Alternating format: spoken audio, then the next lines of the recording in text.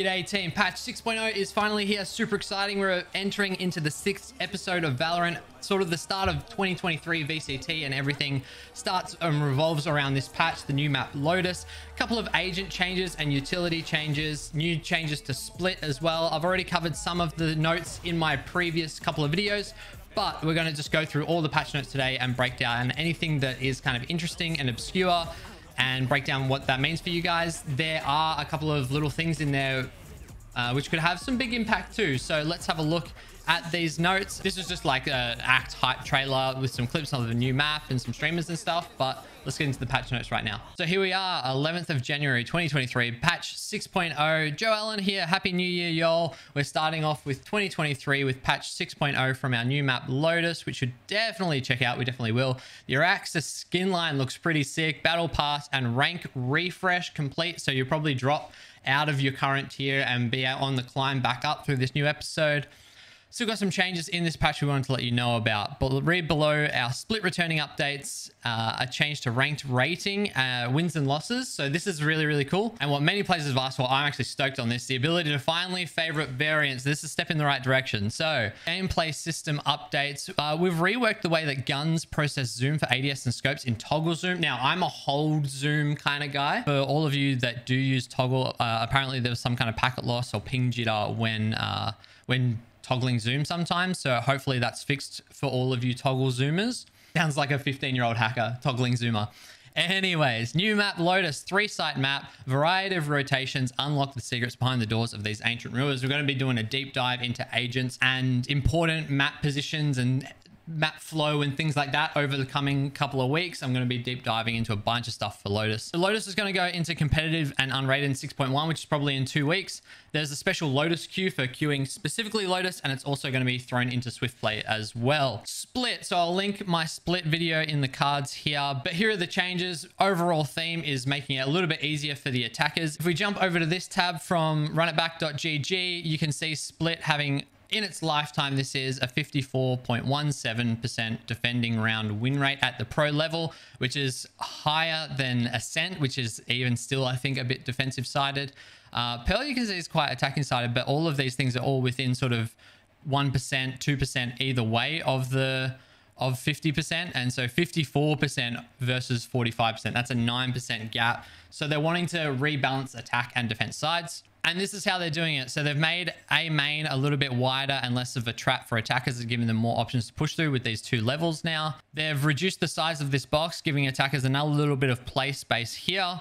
Also makes this top of the box a little bit more interesting to play around as well. They've removed this double angle on Heaven, and so now it's a single angle. Heaven rafters finishes here, and also this box is now taller. Short box was always awkward to play around because of the elevation from A main. You would get head glitched unless you were crouching, so this is just making this a more playable area. They've simplified A tower or A heaven, and so now there's no longer 2 different headline levels for the attackers as they swing up ramp into tower. Also remove this bin, removing just another cheeky angle, head glitch sort of angle that's hard to spot and clear out. In mid, they've removed this ledge, so this is simplification. There was also some kind of trick jump that you could get up onto this box. They've removed that as well, and you can now silently jump onto these boxes. This is now just a little bit taller, so you can silent drop down outside of here. So really nice change here for both sides. Simplifying B tower or B heaven, removing this bin here, so less angles for the attackers to clear out. And this is a really nice change in B hell, or they've called this the B rope pocket.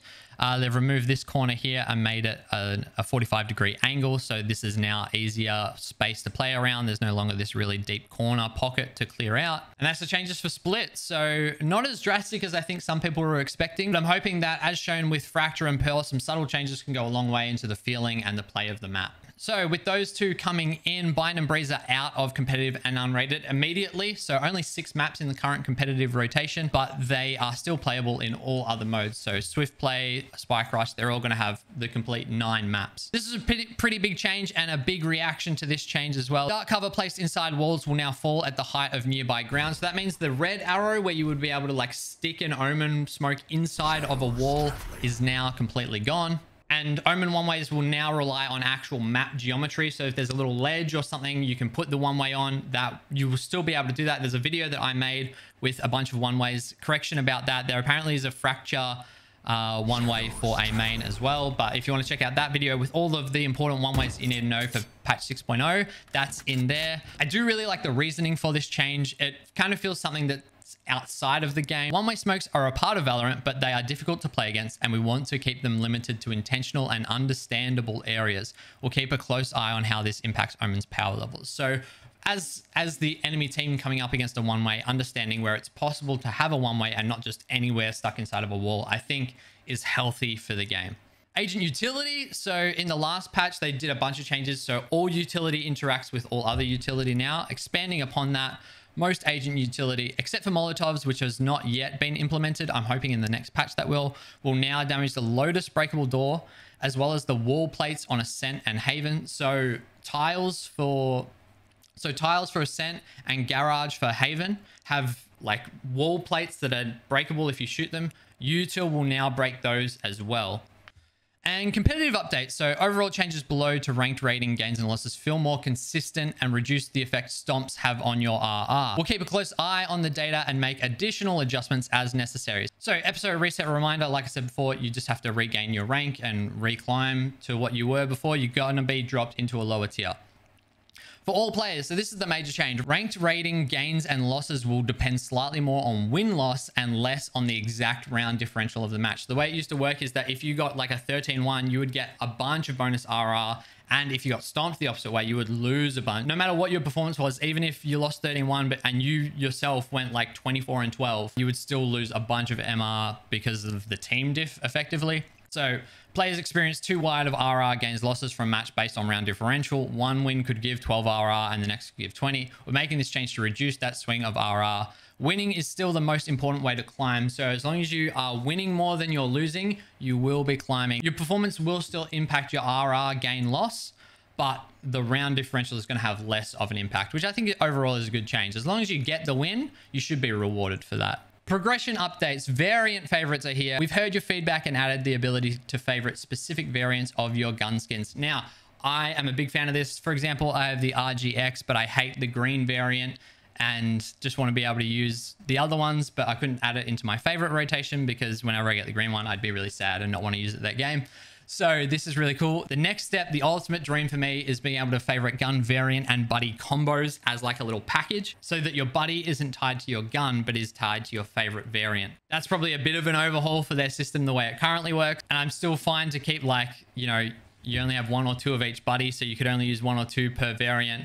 Maybe that would be annoying for some people. I don't know. Some people will probably prefer that you could just use the same buddy on 7 different of your favorite skins. I might be in the minority there, but for me, I love like getting really specific with my gun and buddy combos and being able to have specific and different buddies for different skin variants on each gun class would be really, really nice for me, but I don't think that's ever going to happen. Let me know if you agree. Would you prefer to have 1 buddy per gun or 1 buddy per skin variant? Maybe there's a way to do both where you could attach your bunny to the gun, or you have the option to do it to specific variants.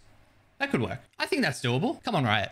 And here we have the bug fixes. Scent market door no longer being able to destroy by ability being used on the wall next to it, which would happen sometimes.